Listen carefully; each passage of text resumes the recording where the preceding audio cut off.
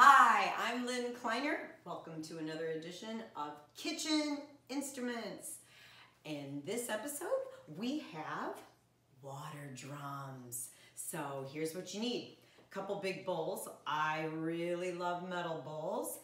Fill them about 2/3 of the way with water and then find at least one good plastic bowl. I was able to find 2 plastic bowls that are going to float on top of the water. That is our goal. So here's one of the bowls.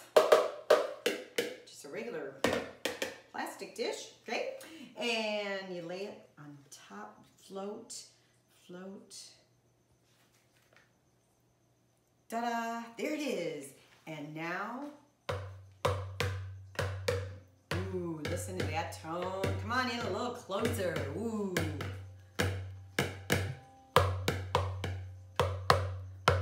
Yeah, it sure sounds different than the plastic when we have just this plastic dish, right? All right, here's another one. Gonna lay that on top of the water. Oh, there it goes. Okay, and check that out.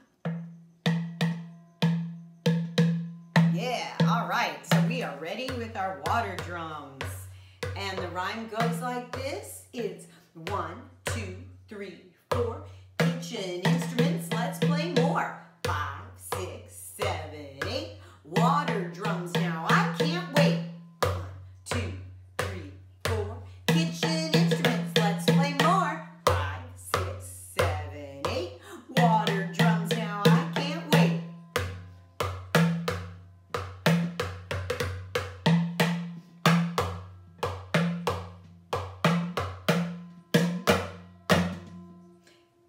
Now, what if you have a bowl like this, and when you put it in the water, it doesn't float?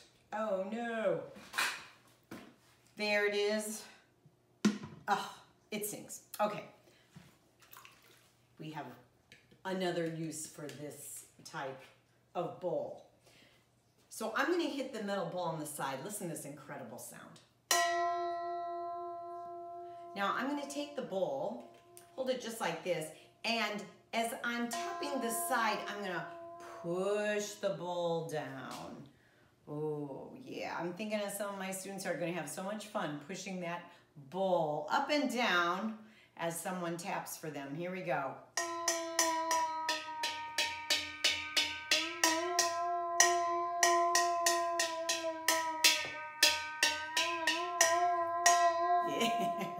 Pretty awesome, huh? Let's try here. I could even use this sink bowl too. I could use this one.